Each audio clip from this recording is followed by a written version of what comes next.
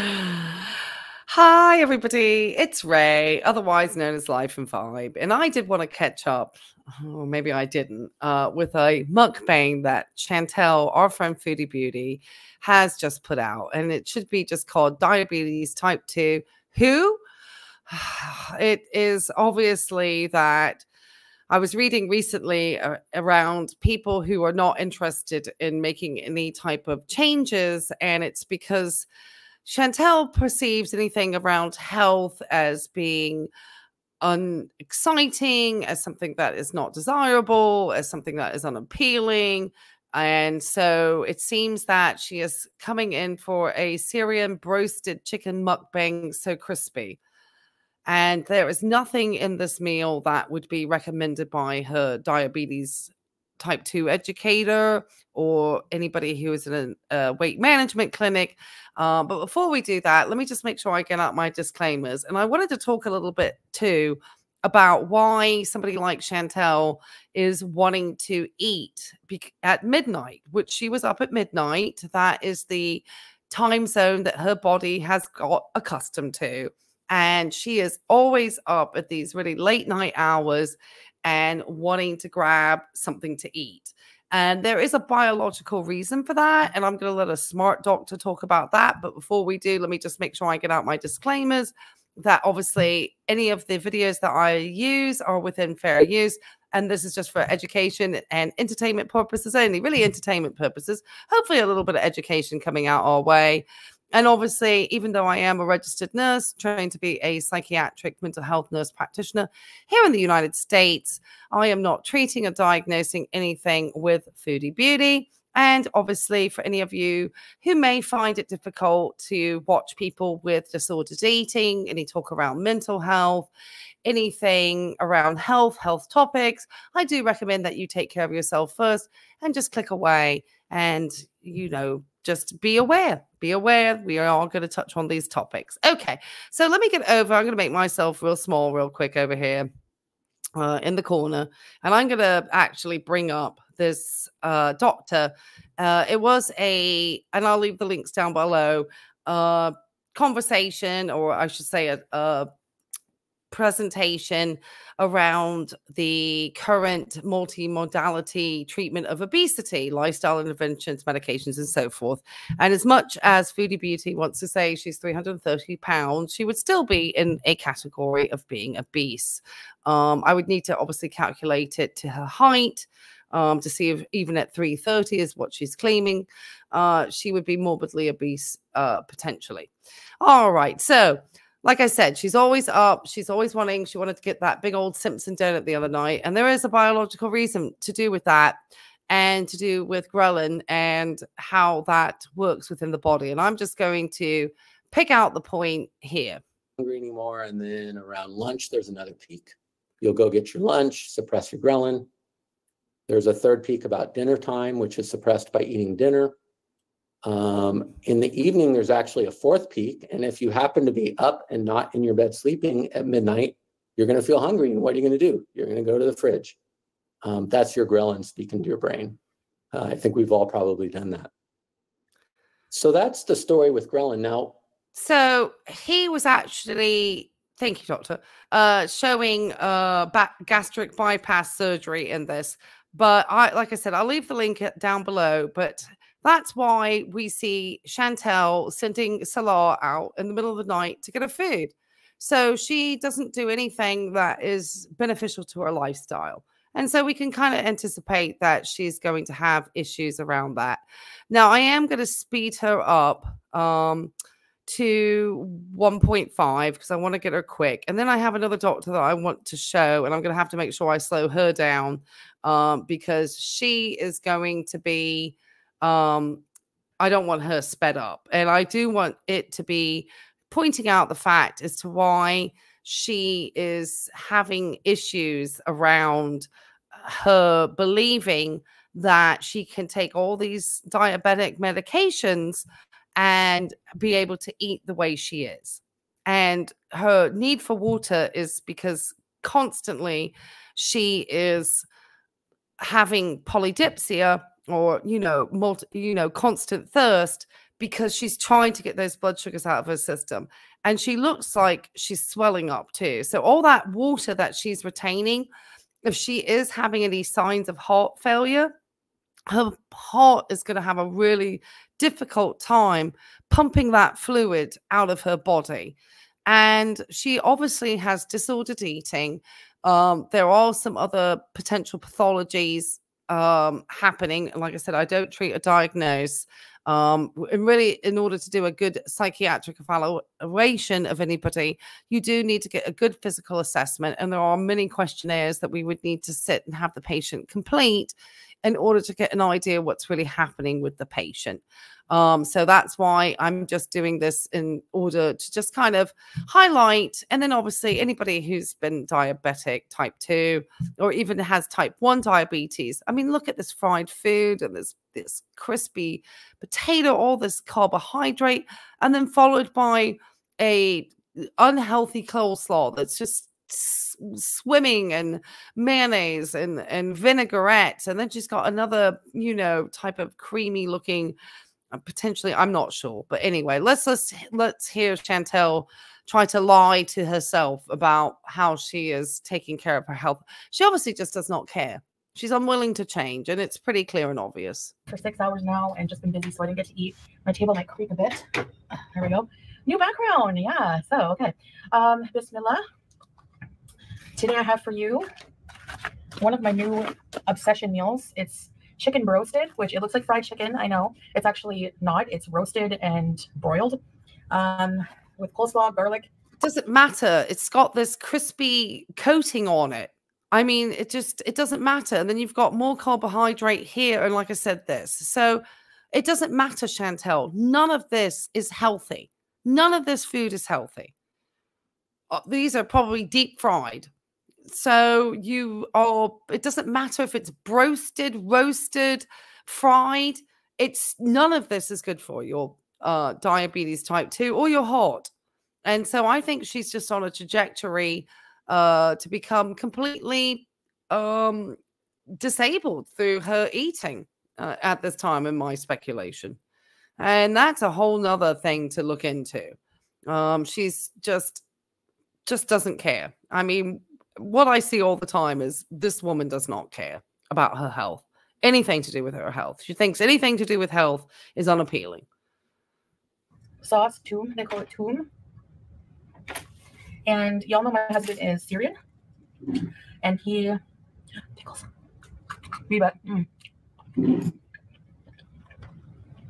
No napkins. This is a Syrian restaurant, so this is Syrian style roasted.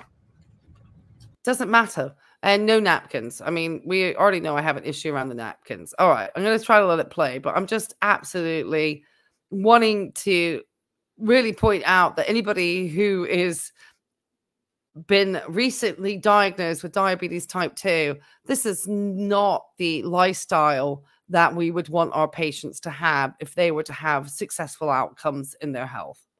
She does not care about her health, in my personal opinion, at all, ever. Okay. Hey, stop licking the coleslaw cover. What the heck is wrong with you, woman? My cat. Maybe you guys are right. Maybe she is from the streets. And we have a Syrian kidba, Syrian style kidba, grilled kidba. Right. I've never tried this, so Salah said I have to try it. So I'm just going to try a little bit. So there's like some kind of nut inside and meat. Okay. More fried food. Food addiction. Oh, yeah. That's good. Wow. And the outside is bulgur meat. Okay. Coleslaw. Potatoes. It's very difficult for me to watch somebody who is displaying, when you hear her go, yum, and this. I feel that I'm just watching an absolute addict at work. It doesn't matter what the addiction is. It could be a addiction to street narcotics, if you may. It could be an addiction to cigarettes, to alcohol, to cannabis. It doesn't really matter. Her behaviors are no different. And she tries to always say, oh, you know, but you need food for life. No, you're having disordered eating. Your addictions are always on show, and it's actually quite disturbing to watch. It's really disturbing. And the fact that YouTube pays her, you know, and she has a platform to do it is even more disturbing in my mind. But carry on, Chantel. Bit in the garlic. It's going to be hard to watch. It's going to be very hard to watch.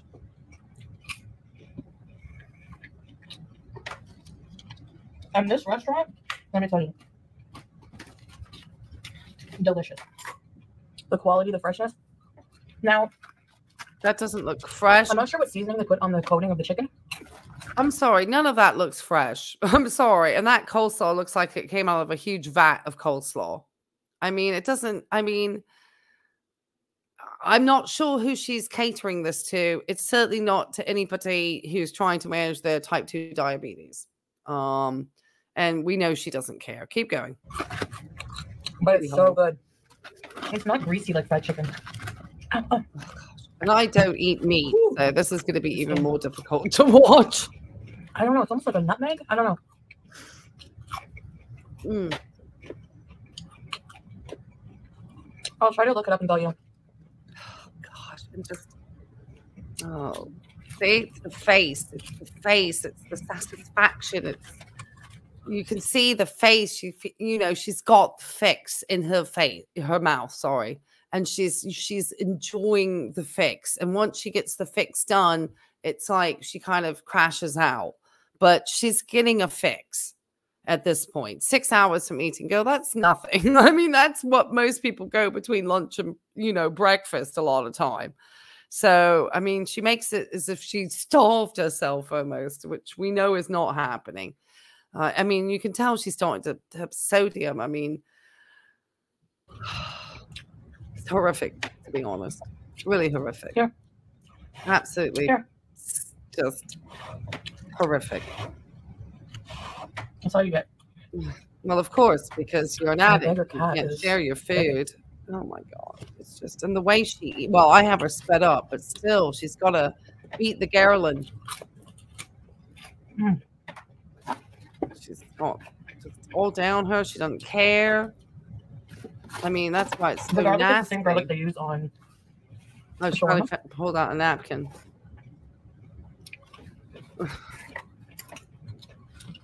You guys like coleslaw? No. It's just, oh my gosh. I mean, the size of the spoon that she takes is just wild, to be honest.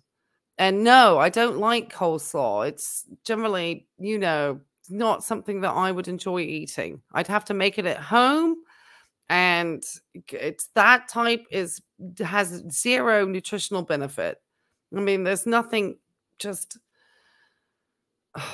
she doesn't care. It's so apparent. It's so obvious. And if she keeps in this trajectory, she's not going to live to see her 45th birthday, in my opinion. Just, you know, she won't. She cannot, her body can't handle this. The sodium and salt and everything in this, her heart won't be able to take it. Her heart will just not be able to take it. Not with having to manage the weight and all the metabolic disorders that come along with diabetes type 2. I mean, it's just not possible. I would not be surprised if she does not have heart failure at this time.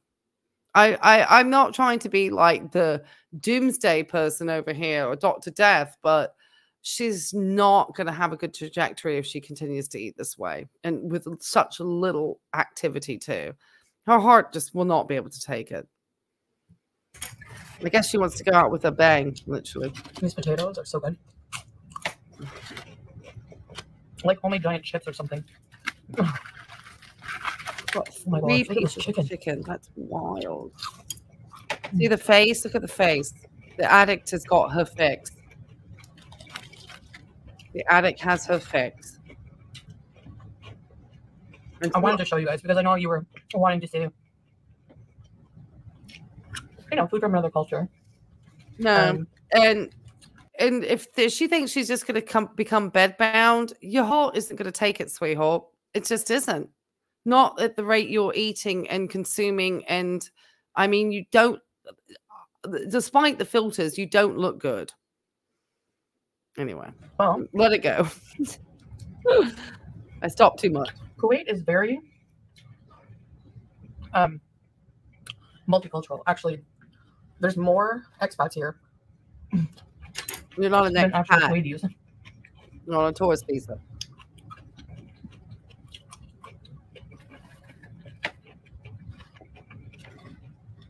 And a lot of the restaurants are Syrian, like Syrian food.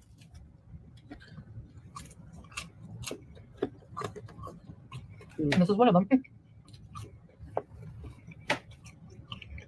I love that about Kuwait because there's Indian, Yemeni, Iranian, or Persian.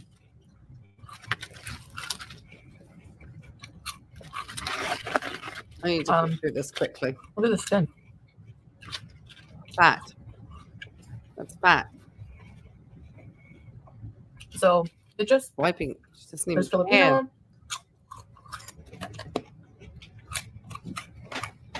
What else is there? I was saying, if she dropped down to 330 pounds and has lost all this weight, then the reason being could be potentially she has colon cancer, because that's the only thing that really causes rapid weight loss. And I doubt she's getting any colonoscopies, which are recommended starting at the age of 40 for certain guidelines. And I think 45 is now the guideline here in the United States. Somebody had mentioned that she's recently been taking Lasix medications. Lasix is obviously a diuretic, also known as furosemide. And the reason for that is to be able to clear the fluid out of the body, being retained by either high salt intake or because the heart is starting to show signs of heart failure. And you need to be able to help the heart move the fluid out of the body, because the heart, if it's starting to go into heart failure, will start to shut down the gastric system, the kidneys, and so forth. So if she is on that medication, and I saw she was on the simvastatin, so that is, we know, for cholesterol, and it's not going to be able to combat this. That's a perfect expression for you, Chantel. All kinds. Wild. It's very disturbing to watch, actually, as a medical provider, for me to watch this person take her health. So that's the kind of food I love here. Like, there's a lot of Turkish food too. she's no other conversation. There's American fast food chains, which are popular here. That's all she talks about. I don't know. She tries to talk about other people never achieving anything, never doing anything, never going to other countries. I've lived in actually 4 different countries, Chantel, and I mean lived in the 4 countries, and I worked in 3 of them. 1, I was too young, but I took myself at the age of 23 and just at my 23rd birthday and ended up moving to Mexico City to work as a school teacher. I then met my ex-husband there, and we lived there, and then we returned back to, or at least for me, back to London.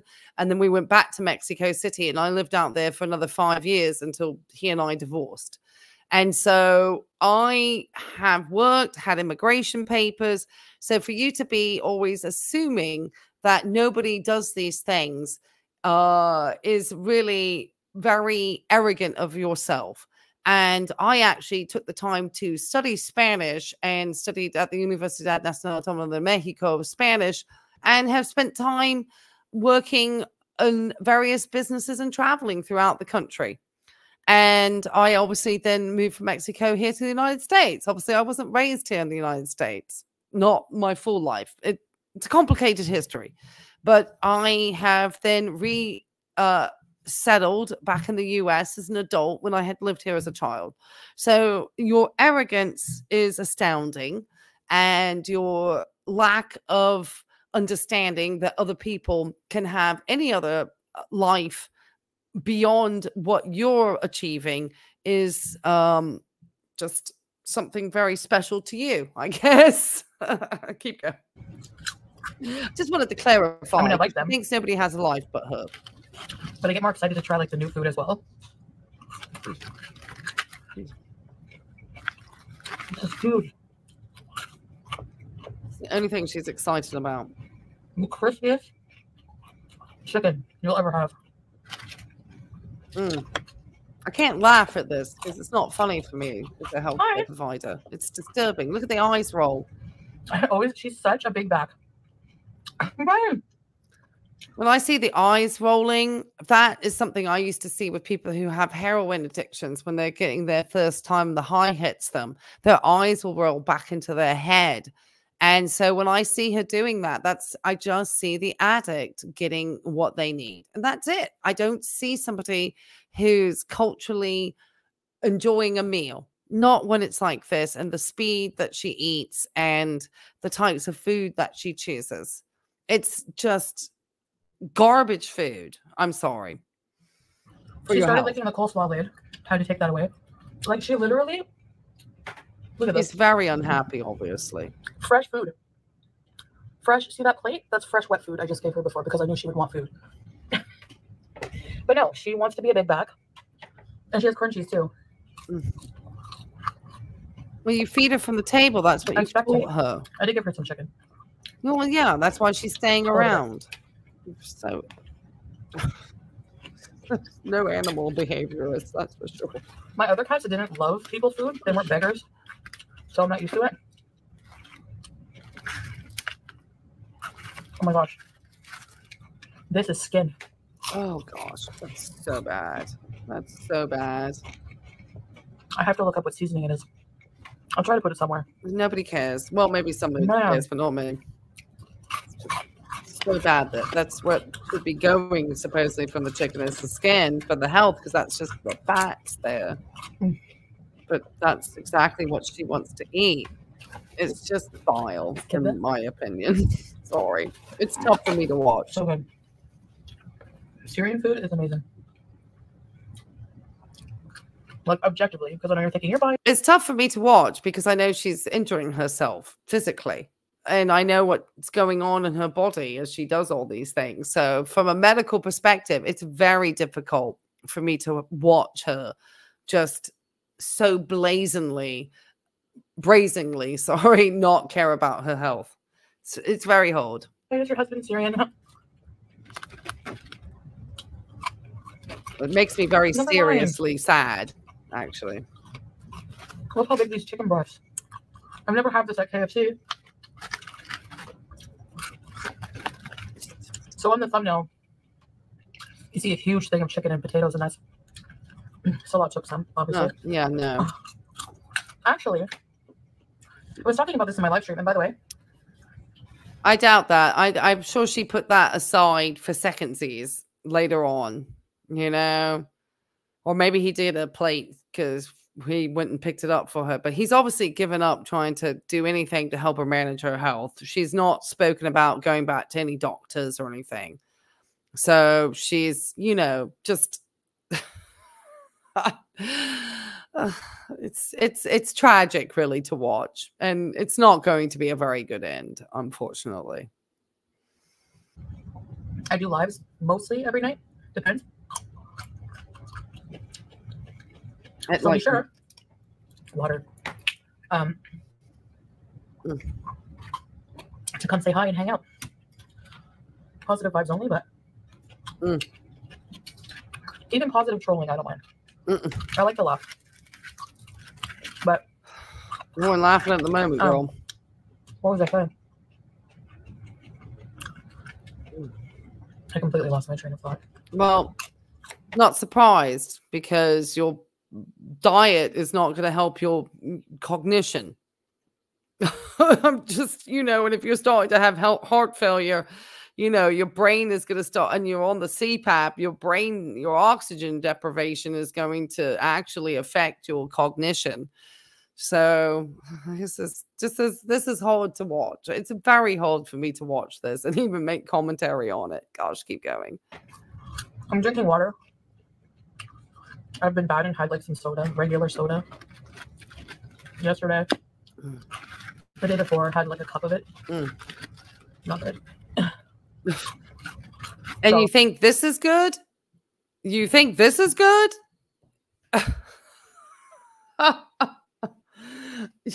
just because you denying supposedly the sugar water, that eating all of this, which is basically sugars to your body, is good. I think she seriously thinks that her diabetes medications, we're going to check in on this in just a second from another smart doctor, why what she's doing is just so inherently wrong. Oh, picked up some Diet Pepsi. This is not like healthy, but no, it's not. It's still better for diabetics. No, I'm stopping you there. I'm stopping you there. And we're going to bring over this smart doctor.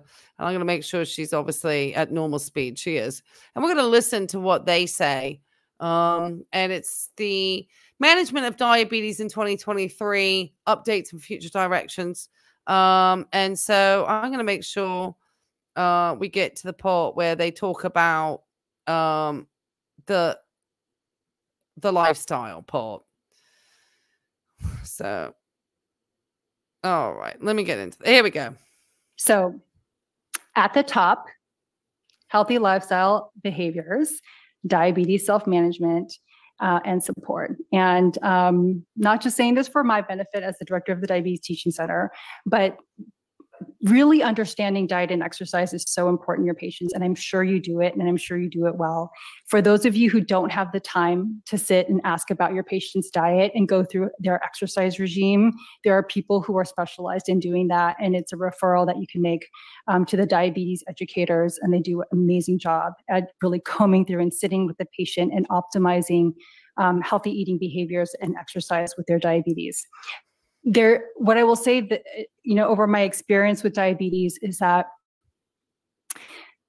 there's no way to medicate certain ways of eating. Like, there are many ways to have a healthy diabetes diet, but there are some ways that just are not compatible, and you can give them 10 different drugs and increase the dose to their utter max, but you will still not reach your A1C target unless some of these fundamental dietary practices are in place. So it's really important for optimal control. Yes, and we obviously know that Chantel does not care about having optimal control. So, and as we can see here, she is completely out of control. Completely out of control. She is no control whatsoever. All right, keep going. This is gonna be, I don't want this to be too long. I'm gonna let it play out. I'm trying to drink more water. And if I want soda, it's gonna be diet.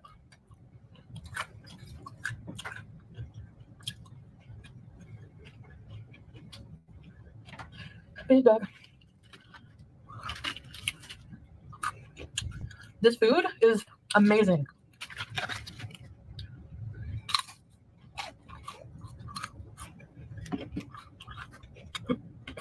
Excuse me. Okay. I'm getting to the point where I feel like I've said everything I need to say. I don't think she's going to say anything interesting at this point. My ring.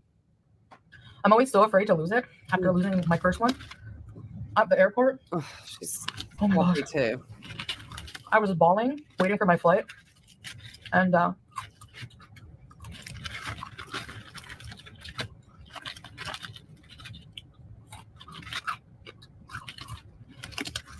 felt so bad losing my wedding ring. Like, okay. All right, Chantel. I think I'm going to stop you there. Let me see if she talks about anything more with her health, because I'm having a really hard time wanting to watch this person actually eat. No, that's about it. So yeah, I think I'm just going to enter there because I really have no interest in watching this woman take out her pancreas any further. To be honest, I really don't. I really have no interest in watching her take out her pancreas. All right, guys. So I wanted to keep it quick. That's what Chantel is up to today, continuing to take out her kidneys, her pancreas, her heart. But I did want to let everybody know that this coming Wednesday, I will be going live with our good friend Cheekbones. We will be discussing dialysis. I think it's going to be appropriate at this time. And that's not something that I think our friend Chantel ever wants to know about. And I wonder if she continues eating this way, if her heart is going to let her get to that. But yeah, she obviously is somebody who really does believe that by displaying any type of healthy behaviors, by making any type of lifestyle changes, that she will actually be having depriving herself. She doesn't see that being healthy is anything that is beneficial. She thinks about being healthy as something that is, depriving her of things. She sees it as being something that is obviously boring. And it's a mindset. I mean, if you don't change your mindset around these things, then you will never actually start to improve. So it doesn't matter how many times anybody tells her that you should eat better, you should act better. She is always going to be somebody who's going to turn around and say, oh, well, that's not something I want to do. That's boring. It's, and then she said all these things 1,000 times. So anyway, let me make sure that I thank everybody who is part of my community, the good life and the best vibes and all of the support that you give me in order to be able to create this content and to get horrified looking at Chantel. And so I do appreciate that. And if you haven't had a chance to subscribe to the channel, please hit the like, subscribe, leave comments. All that type of engagement really helps me out. And I do appreciate it. All right, guys, I'll see you on the next one.